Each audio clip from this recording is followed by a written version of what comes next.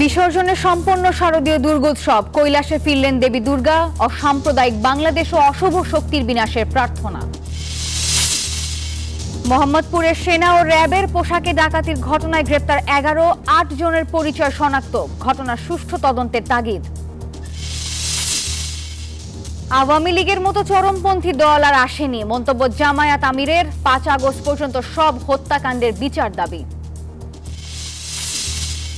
বরিশাল শেরেবাংলা মেডিকেলের আগুন নিয়ন্ত্রণে নিচতলার স্টোর রুমে বৈদ্যুতিক শর্ট সার্কিট থেকে আগুন, ধারণা কর্তৃপক্ষের।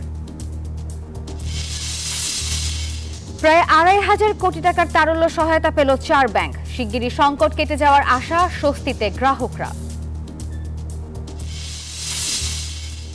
জরিপে এগিয়ে থাকলেও ক্যামেলার জয় ঘিরে বাড়ছে অনিশ্চয়তা, ফলাফল নির্ধারণে গুরুত্বপূর্ণ হয়ে উঠছে দোদুল্যমান অঙ্গরাজ্য। এবং সাকিব আল হাসানের দেশে ফিরতে বাধা নেই, খেলোয়াড়দের নিরাপত্তায় সর্বোচ্চ প্রাধান্য, জানালেন ক্রীড়া উপদেষ্টা।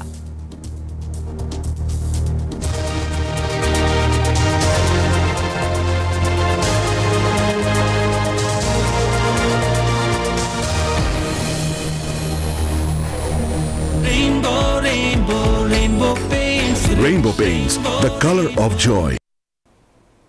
স্বাগত NEWS24 দুপুর ২টার সংবাদে। পুরো সংবাদ জুড়ে আপনাদের সঙ্গে রয়েছি আমি নাফিসা হক। এতক্ষণ দেখছিলেন বসুন্ধরা চা সংবাদ শিরোনাম, এবারে বিস্তারিত।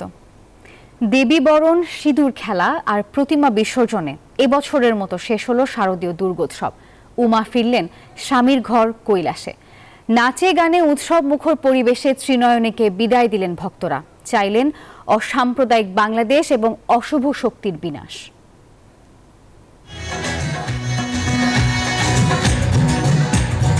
সিঁদুর রাঙা উৎসব, ঢাকের তাল আর শঙ্খের ধ্বনিতে একই সঙ্গে উৎসব আর বিষাদ। আশ্বিনের শুক্লপক্ষের ৫ দিন গেল চোখের পলকেই। উমা ফিরলেন কৈলাসে। আগের দিন দর্পণ বিসর্জন হলেও রোববার সকালে ঘট বিসর্জন। এরপর উমার পা ও সিঁথি সিঁদুরে রাঙান ভক্তরা, মাতেন সিঁদুর খেলায়। শাস্ত্রমতে বোধনে অরুণ আলোর অঞ্জলি নিয়ে আনন্দময়ী মা উমা দেবীর আগমন ঘটে। টানা ৫ দিন মৃন্ময়ী রূপে মণ্ডপে মণ্ডপে থেকে ফিরে যান কৈলাসে স্বামী শিবের সান্নিধ্যে। তিনি আমাদের সঙ্গে থেকে আমাদের প্রার্থনা তিনি মঞ্জুর করে তিনি এখন কৈলাসের পথে আবার ফিরে যাচ্ছেন। এই অনুষ্ঠানগুলো সুন্দরভাবে সম্পাদনা করতে পেরেছি এবং তাতে আমাদের আপামর জনসাধারণ, হিন্দু, মুসলমান, বৌদ্ধ, খ্রিস্টান, সরকার, বেসরকারি মানুষের সকলের সহযোগিতা পেয়েছি। চোখের কোণে জল নিয়েও নাচে গানে উৎসব মুখর পরিবেশে ত্রিনয়নীকে বিদায় জানালেন ভক্তরা। অনেক মজা করেছি, অনেক ভালো লেগেছে। বিভিন্ন মন্দিরে গিয়ে আমরা ঘুরেছি, মায়ের মূর্তি দেখেছি। এই দুর্গা পূজাকে কেন্দ্র করে সবাই জানি মনের ভিতরে কোনো অসুরত্ব ভাব না থাকে। চাইলেন অশুভ শক্তির বিনাশ ও অসাম্প্রদায়িক বাংলাদেশ গড়ার আশীর্বাদ। মায়ের কাছে সবসময় প্রার্থনা আমরা যেন সবাই ভালো থাকি, সবাই যেন সুস্থ থাকি। ধর্ম বর্ণ নির্বিশেষে এই বাংলাদেশের যে সম্প্রীতির ঐতিহ্য, এটা যেন যুগ যুগ ধরে চিরজীবন বজায় থাকে। এবছর দোলায় চেপে পৃথিবীতে এসেছিলেন দেবী দুর্গা, ফিরলেন ঘটকে চেপে।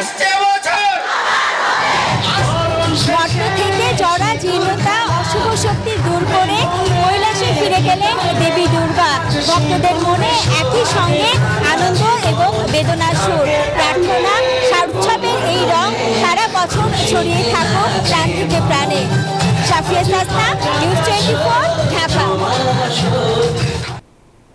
দর্শক, দশমীতে প্রতিমা বিসর্জনের প্রস্তুতির সবশেষ খবর জানাবেন আমাদের সহকর্মীরা। আমরা প্রথমেই যাচ্ছি সাফিয়াজ রাসনার কাছে, তিনি আছেন ঢাকেশ্বরী মন্দিরে। রাসনা, শুভ বিজয়া। বিজয়ার শোভাযাত্রা ও প্রতিমা বিসর্জনের এই প্রস্তুতি সবশেষ কি খবর আছে আপনার কাছে জানাবেন।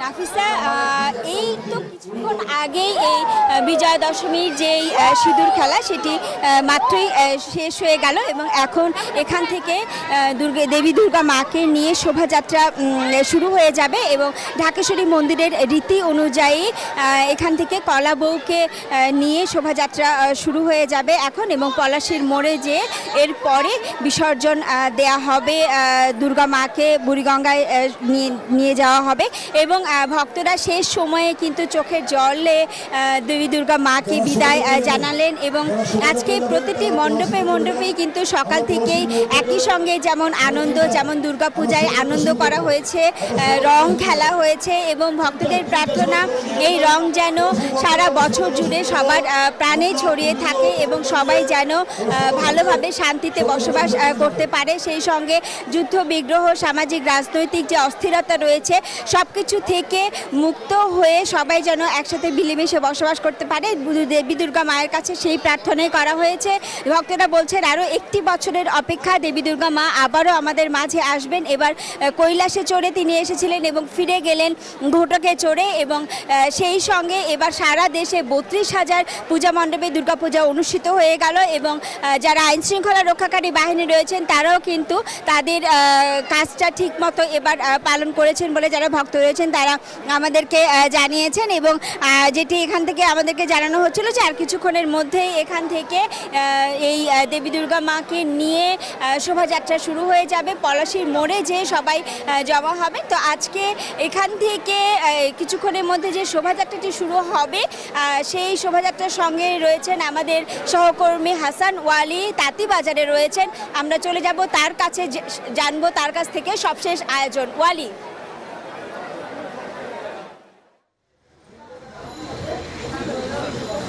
রাষ্ট্র আপনাকে ধন্যবাদ। আমি এই মুহূর্তে রয়েছি শাঁখারী বাজার। আপনি জানেন যে পুরান ঢাকার এই জায়গাটিতে অনেকগুলো মণ্ডপ রয়েছে এবং দুর্গাপূজা কিন্তু বিশেষভাবে এই জায়গাটিতে অনেক জাঁকজমকপূর্ণ আয়োজনের মধ্য দিয়ে, উৎসবের মধ্য দিয়ে আসলে পালন করেন হিন্দু ধর্মাবলম্বীরা। এবং এই মুহূর্তে আমি রয়েছি শাঁখারী বাজার একটি মণ্ডপের সামনে। আপনি যেমনটি বলছিলেন একই সঙ্গে যেমন বিদায়ের বিষাদের সুর সেটি বাজছে, একই সঙ্গে কিন্তু তারা আসলে শেষ মুহূর্তে দেবী দুর্গা মাকে দেখার যে আনন্দ সেটিও কিন্তু আমরা দেখছি ভক্তবৃন্দের মধ্যে, যেটি আসলে এই দিনটির জন্য, এই উৎসবের জন্য কিন্তু দীর্ঘ একটি বছর অপেক্ষা করেন ভক্তরা। এবং সেটি আপনি জানেন যে গতকালকে মূলত একই দিনে দুটি তিথি থাকার ফলে কিন্তু শাস্ত্রীয়ভাবে দুর্গাপূজা শেষ হয়েছে এবং সেটি কিন্তু আজকে শুধুমাত্র প্রতিমা বিসর্জন এবং সিঁদুর খেলা সহ অন্যান্য যে আনুষ্ঠানিকতা রয়েছে সেটি চলছে এবং কিছুক্ষণ পর অর্থাৎ সন্ধ্যার আগেই বিসর্জনের যে এক ধরনের সিদ্ধান্ত নিয়েছে পূজোজ্জীবন পরিষদ সেটি কিন্তু আমরা জানতে পেরেছি কিছুক্ষণ পরে আসলে সেটি শেষ হবে। এখন আমরা দেখছি আসলে যারা ভক্ত রয়েছেন বিভিন্ন জন আসলে তাদের পরিবার নিয়ে, ছোট বাচ্চা নিয়ে, স্বামী নিয়ে, সবাইকে সঙ্গে নিয়ে আসলে আসছেন এবং শেষ মুহূর্তে যেই দর্শন সেটি কিন্তু তারা করছেন। একই সঙ্গে তাদের যে মনের প্রার্থনা রয়েছে সেই প্রার্থনা করছেন এবং আপনি যেমনটি বলছিলেন আসলে একটু পরেই সেই জায়গা থেকে যে একটি আমরা যতটুকু জানতে পেরেছি বিসর্জনের যে শোভাযাত্রা সেটি শুরু হবে এবং এই জায়গা জুড়েই কিন্তু এর সামনে দিয়ে একেবারে সেটি যাবে সদরঘাটে এবং বুড়িগঙ্গার দিয়ে সেই জায়গাটিতে কিন্তু যে বিসর্জন আনুষ্ঠানিকতা রয়েছে সেটি সম্পন্ন হবে। এই পুরো জায়গা জুড়ে অন্যান্য যে মণ্ডপ রয়েছে সেসবও কিন্তু আসলে সেই শোভাযাত্রার সঙ্গে অংশ নেবেন তেমনটি কিন্তু আসলে আমরা জানতে পেরেছি। সদরঘাটে এই মুহূর্তে রয়েছেন আমাদের সহকর্মী শাওনের কাছে জানবো এখন পর্যন্ত সেই জায়গার আনুষ্ঠানিকতা সম্পর্কে।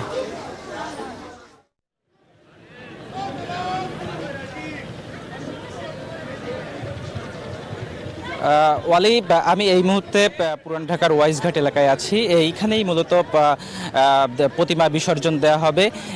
আমরা যতদূর জানতে পেরেছি যে বিকেল 3টার পরে আসলে ঢাকেশ্বরী জাতীয় মন্দিরের যে শোভাযাত্রাটি বের হবে, বিজয় শোভাযাত্রা, সেই বিজয় শোভাযাত্রার সাথে সাথে এই অঞ্চলের অন্যান্য যে মন্দিরগুলোর প্রতিমা রয়েছে সেই প্রতিমাগুলোও অংশগ্রহণ করবে। তারপরে সেই শোভাযাত্রাটি এই ওয়াইজঘাট এলাকায় এসে এখানে সব প্রতিমা আর কি বিসর্জন দেওয়া হবে।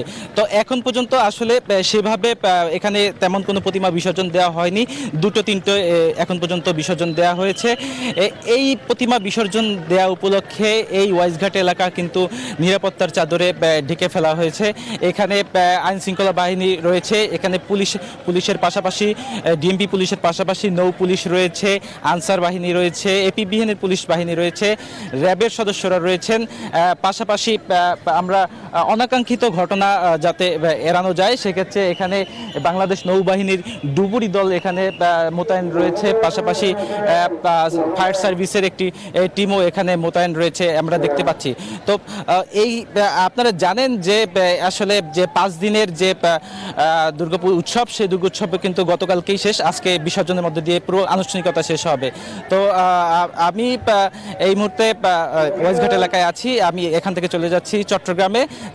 এখানে আমার সহকর্মী রয়েছেন, তিনি সেখানকার অবস্থান জানাবেন।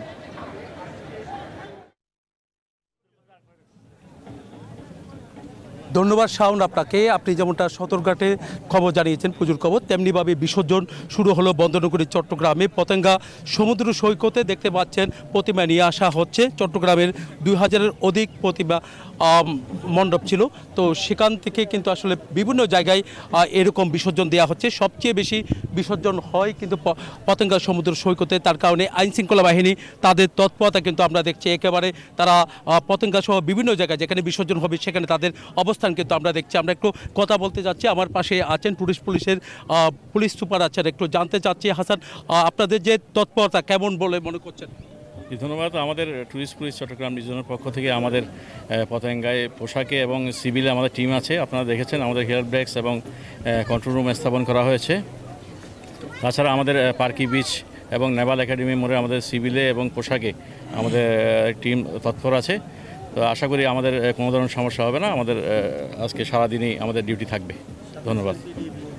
আপনার সাথে একটু কথা বলতে চাচ্ছি যে যেহেতু ট্রাফিকের দায়িত্বে আপনি আছেন উপপুলিশ কমিশনার হিসেবে, আমরা একটু জানতে চাচ্ছি রাস্তা দিয়ে যে প্রতিমা আনা হচ্ছে সেই জায়গায় যেন কোনোভাবে যানজট না হয়, সেদিকে নজর কেমন আছে?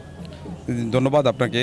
আপনার চ্যানেলের মাধ্যমে সনাতন ধর্মাবলম্বীদের শারদীয় শুভেচ্ছা আমি জানাচ্ছি আমাদের সিএমপি ট্রাফিক বিভাগের পক্ষ থেকে, সিএমপি কমিশনার স্যারের পক্ষ থেকে। আপনি যেমনটি বলছিলেন যে আমাদের পতেঙ্গা একটা অন্যতম গুরুত্বপূর্ণ পর্যটন স্পট। এখানে প্রতিমা বিসর্জনের জন্য প্রচুর পরিমাণে প্রতিমাবাহী ট্রাক নিয়ে আসতেছে এবং যাতে নির্বিঘ্নে এখানে নিয়ে আসতে পারে সেজন্য আমরা পর্যাপ্ত পরিমাণ ট্রাফিক পুলিশ রেখেছি। আমাদের ট্রাফিক পুলিশ সদস্য সবাই নিরলসভাবে কাজ করে যাচ্ছে যাতে সুন্দর মতো বিসর্জন করতে পারে। ধন্যবাদ আপনাকে। অনেক ধন্যবাদ। তো এই ছিল আমার এখানকার সর্বশেষ। ফিরে যাচ্ছে আমার সহকর্মী অপেক্ষা করছেন রাজশাহীতে মর্তুজার কাছে।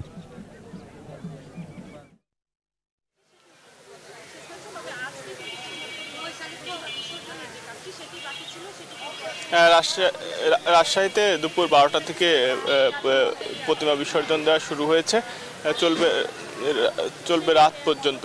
এবং রাজশাহীর বিসর্জন উপলক্ষে 3 স্তরের নিরাপত্তা ব্যবস্থা গ্রহণ করা হয়েছে। আর আইনশৃঙ্খলা রক্ষাকারী বাহিনী বলছে যে সব ধরনের নিরাপত্তা ব্যবস্থা নেওয়া হয়েছে। র্যাব পুলিশের পাশাপাশি সেনাবাহিনীর সদস্যরাও মোতায়েন রয়েছে। আর রাজশাহীর এই ফুটকিপাড়া যে বিসর্জনের ঘাট, এই পদ্মা নদীর ধারে, এখানে কিন্তু প্রতি বছর বিসর্জন দেওয়া হয়। শতাধিক প্রতিমা কিন্তু এই মণ্ডপে বিসর্জন দেওয়া হয়। আর ভক্তরা বলছেন যে বিজয়া দশমীর একদিকে যেমন আনন্দময়ী মাকে বিদায় জানানোর পালা, সে বিষাদের সুর বইছে, আবার আসছে বছর পূজা আসবে, সেই অপেক্ষায় কিন্তু ভক্তরা রয়েছেন। তারা বলছেন যে এই রাজশাহীর সার্বিকভাবে পূজা অত্যন্ত আড়ম্বরপূর্ণ পরিবেশে অনুষ্ঠিত হয়েছে, সেই হিসেবে কিন্তু ভক্তরাও খুশি। আর আজকে পূজার সমস্ত আনুষ্ঠানিকতা শেষ হচ্ছে এবং সামনে বছর আবারও পূজা অনুষ্ঠিত হবে, সেই প্রতীক্ষায় কিন্তু ভক্তরা। আর রাজশাহীতে এবার মোট 405টি মণ্ডপে পূজা অনুষ্ঠিত হয়। এর মধ্যে মেট্রোপলিটন এলাকায় 96টি এবং রাজশাহী জেলায় 9টি। তো পূজার বিসর্জন কিন্তু চলবে রাত অবধি। সেই এবং ভক্তরা তাদের প্রার্থনা যেন আবারও সামনের বছরে পূজায় অংশগ্রহণ করতে পারেন এবং এবারের মতো পূজার যে আনুষ্ঠানিকতা সেটি বিসর্জনের মাধ্যমে শেষ হচ্ছে। এই ছিল রাজশাহী থেকে সর্বশেষ। ফিরে যাচ্ছি স্টুডিওতে। ধন্যবাদ সহকর্মী মতিউর মর্তুজা, নয়ন বড়ুয়া জয়, বদিউল আলম শাওন, সেই সাথে হাসান ওয়ালি এবং শাফিয়াজ রাসনা। দর্শক, ঢাকা, চট্টগ্রাম এবং রাজশাহী থেকে যুক্ত হয়ে সহকর্মীরা জানাচ্ছিলেন প্রতিমা বিসর্জনের খবর এবং প্রতিমা বিসর্জনের যে স্থান সদরঘাট সেখানকার সবশেষ পরিস্থিতি। অন্য প্রসঙ্গ, মোহাম্মদপুরের সেনাবাহিনী ও র্যাবের পোশাকে দুর্ধর্ষ ডাকাতির ঘটনায় গ্রেপ্তার 11 জনকে তাদের আইন শৃঙ্খলা রক্ষাকারী বাহিনী তাদের হেফাজতে নিয়েছেন। এদের মধ্যে 3 জন বেসামরিক ও 5 জন বিভিন্ন বাহিনীর চাকরিচ্যুত বলে নিশ্চিত করেছে র্যাব। বাসার মালিকের কাছে এদের অবশ্য ডাকাত মনে হয়নি। চাঞ্চল্যকর এই ঘটনায় বাহিনীগুলোতে কর্মরত কেউ আছে কিনা তা খতিয়ে দেখার তাগিদ অপরাধ বিশ্লেষকের। শুক্রবার রাত 3:30টার দিকে মোহাম্মদপুর এলাকার একটি বাসায় এভাবেই সেনাবাহিনী ও র্যাবের পোশাকে অভিযান চালানোর নামে করা হয় ডাকাতি। সিসি ক্যামেরার আরেকটি ফুটেজে দেখা যায় আরেক দলকে বাইরে অবস্থান করতে। বাসার মালিক ব্যবসায়ী সেই আবু বকর সিদ্দিক জানান, নগদ 75 লাখ টাকা এবং 70 ভরি স্বর্ণ নিয়ে যায় দুর্বৃত্তরা। আমরা আসছি, আমি আইসা দেখি যে কি বললে আমার দারুণ আসছে কি আমরা আইনের লোক। টোটাল 75 লাখ 50 টাকা নিচ্ছে, 70 ভরির মতো স্বর্ণ নিচ্ছে। এই নিয়ে আমার কাছে সাত পর তরলে আমরা জামগা আমার দইলা সিঁড়ির নিচে নামছে, নামার পরে আমার ছাইড়ে দেয়া ওরা দৌড় পেরা গেছে না। এই ঘটনায় মোহাম্মদপুর থানায় মামলা করেন বাড়ির মালিক। জড়িত থাকার অভিযোগে বেশ কয়েকজনকে গ্রেফতার করেছে পুলিশ। ইতিমধ্যে মোহাম্মদপুর থানায় একটি মামলা দায়ের করা হয়েছে এবং ঘটনায় জড়িত থাকার সন্দেহে 6 জনকে আটক করা হয়েছে। ইতিমধ্যে এই বিষয়ে আমরা তদন্ত অব্যাহত রেখেছি এবং বিষয়টা অতি গুরুত্বের সাথে এবং নিবিড়ভাবে আমরা পর্যবেক্ষণ করছি। আর র্যাব জানিয়েছে তাদের হাতে আটক 8 জনের মধ্যে 5 জন চাকরিচ্যুত বিভিন্ন বাহিনীর কর্মকর্তা, 3 জন বেসামরিক নাগরিক। টোটাল 8 জনকে গ্রেফতার করছি। এর ভিতরে 3 জন হচ্ছে বেসামরিক ব্যক্তিবর্গ এবং বাকিরা হচ্ছে বিভিন্ন বাহিনীর চাকরিচ্যুত সদস্য এবং তারা মূলত যে মাইক্রোবাসটা ব্যবহার করেছিল সেটাকে আমরা জব্দ করেছি। সাথে আমরা প্রায় 7 লক্ষ টাকা এবং কিছু স্বর্ণ উদ্ধার করেছি। ঘটনার সঙ্গে চাকুরিরত কেউ জড়িত আছে কিনা তা খতিয়ে দেখার তাগিদ অপরাধ বিশেষজ্ঞদের। যারা জড়িত এদেরকে গ্রেপ্তার করার মধ্য দিয়ে এর সাথে বা এদের সাথে আর কারা জড়িত আছে এদেরকে খুঁজে বের করে আইনগত ব্যবস্থা গ্রহণ করতে হবে। এর আসলে কোনো বিকল্প নাই। যে কোনো অভিযান চালানোর সময় সংশ্লিষ্ট নথি সাথে রাখার পরামর্শ দিচ্ছেন অপরাধ বিশেষজ্ঞরা। মাসুদা লাবনী, নিউজ 24, ঢাকা। আওয়ামী লীগের মতো চরমপন্থী সন্ত্রাসী দলের জন্ম বাংলাদেশে আর হয়নি বলেছেন বাংলাদেশ জামায়াতে ইসলামীর আমির ডক্টর শফিকুর রহমান। রোববার সকালে রাজধানীর আগারগাঁওয়ে বার্ষিক সদস্য সম্মেলনে তিনি আরও বলেন, নিজেদের ঘৃণ্য কর্মকাণ্ডের জন্য ক্ষমা না চেয়ে নানা রূপে ফিরে আসার চেষ্টা করছে আওয়ামী লীগ। 2006 সালের 28 অক্টোবর থেকে 2024 সালের 5 আগস্ট পর্যন্ত যত হত্যাকাণ্ড হয়েছে সবগুলোর বিচার দাবি করেছেন তিনি। দীর্ঘ 19 বছর পর প্রকাশ্যে বড় পরিসরে জামায়াতে ইসলামের এই বার্ষিক সদস্য সম্মেলন।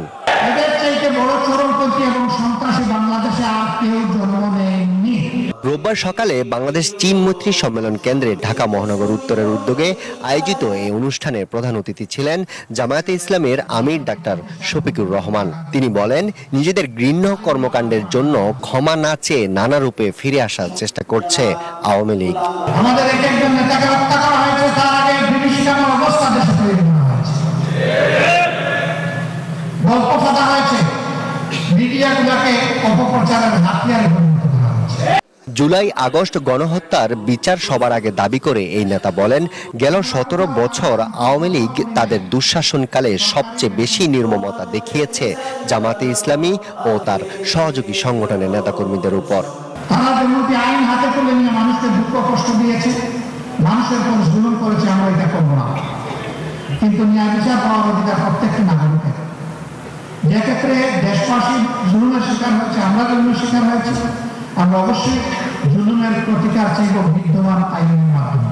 এ সময় বৈষম্যহীন দেশ গড়তে দলমত নির্বিশেষে সবাইকে ঐক্যবদ্ধ হওয়ার আহ্বান জানান জামাতের আমির। দল ধর্ম যাত্রা দেশ আমাদের সভা, এই জায়গায় আমাদের ঐক্যবদ্ধ হতে হবে। আরিফুল ইসলাম, নিউজ 24, ঢাকা।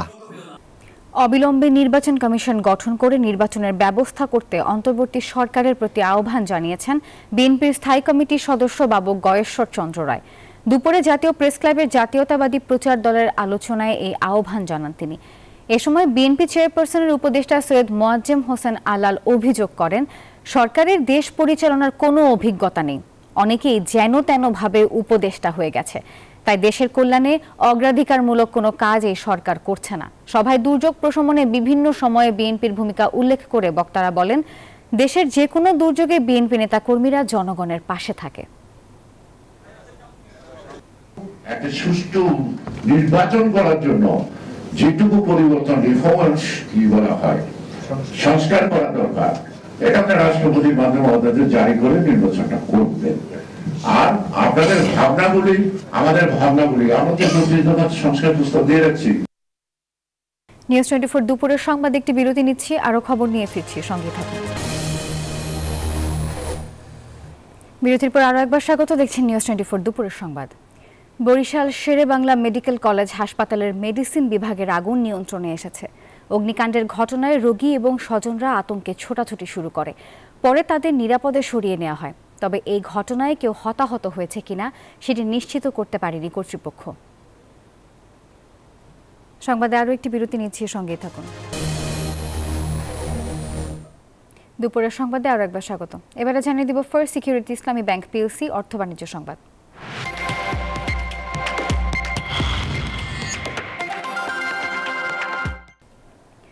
তারল্য সংকট কাটতে শুরু করেছে বেশ কিছু দুর্বল ব্যাংকের।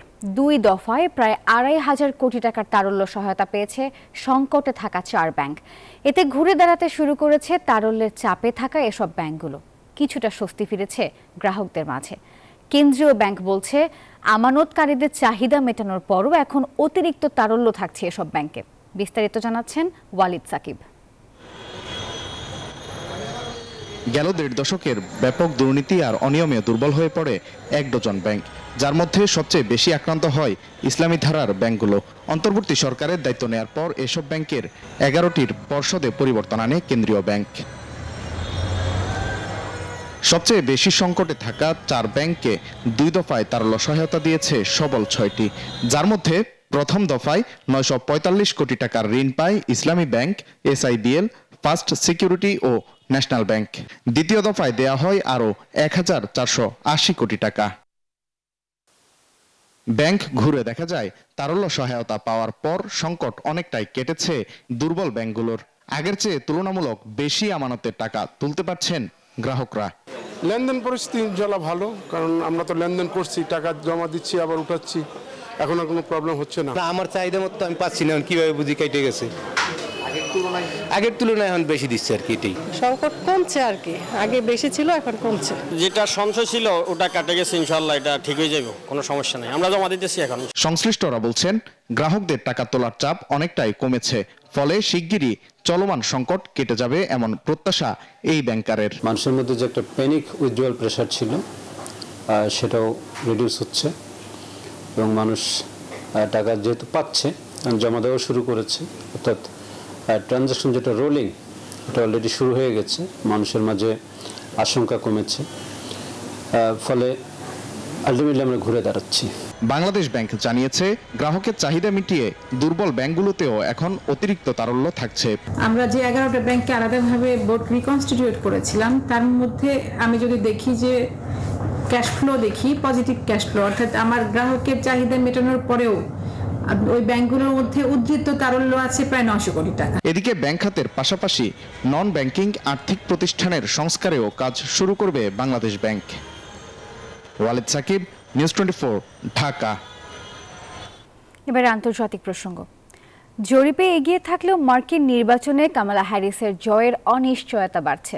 বিশেষজ্ঞরা বলছেন, কামালার পক্ষে অতিরিক্ত সমর্থন আদায়ের জায়গা অতি সামান্য। সেই সাথে দোদুল্যমান অঙ্গরাজ্যগুলোই মার্কিন নির্বাচনের ফল নির্ধারণ করবে।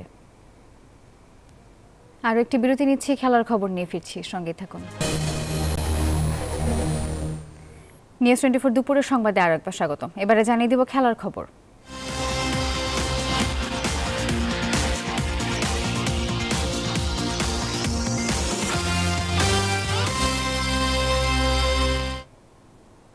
সাকিব আল হাসানের দেশে আসার ক্ষেত্রে বাধা নেই, খেলোয়াড়দের নিরাপত্তায় সর্বোচ্চ প্রাধান্য থাকবে, এমনটাই জানিয়েছেন যুব ও ক্রীড়া উপদেষ্টা আসিফ মাহমুদ। তবে তিনি এও বলেন, আইন আইনের পথেই চলবে। আসন্ন বাংলাদেশ প্রিমিয়ার লিগ সামনে রেখে শেরে বাংলা আন্তর্জাতিক ক্রিকেট স্টেডিয়াম পরিদর্শনে আসেন উপদেষ্টা। মিরপুর থেকে গ্যালারি সহ প্রেস বক্স ঘুরে দেখেন তিনি। এরপর গণমাধ্যমের মুখোমুখি হন। বলেন, খেলোয়াড়রা আইনের প্রতি শ্রদ্ধাশীল থাকবেন এমনটাই আশা করেন তিনি।